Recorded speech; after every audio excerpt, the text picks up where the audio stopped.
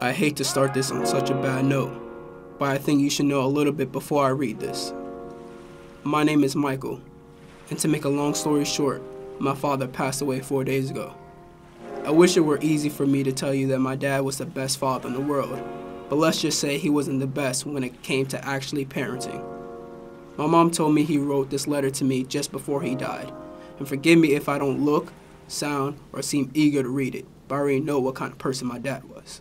Stern, serious, and always kept to himself. When we had his funeral, I didn't even shed a single tear. He would have preferred it that way. What could he have possibly written down that he didn't already tell or drill in me a billion times when he was alive? I guess there's only one way to find out.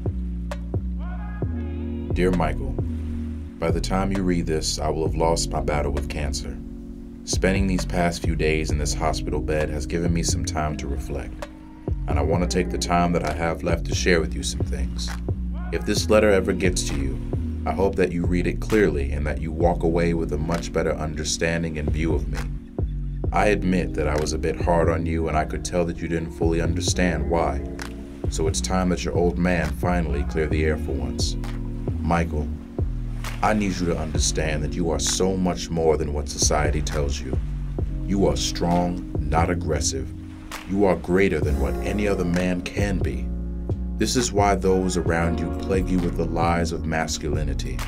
They know that true strength can only be found in facing your weaknesses, and by facing your fears will you come out victorious. I taught you to hide your feelings and that you must never show fear, because that's what a strong black man does. Well, I was wrong, and for that I'm sorry. I'm sorry for the times I told you to suck it up and be a man.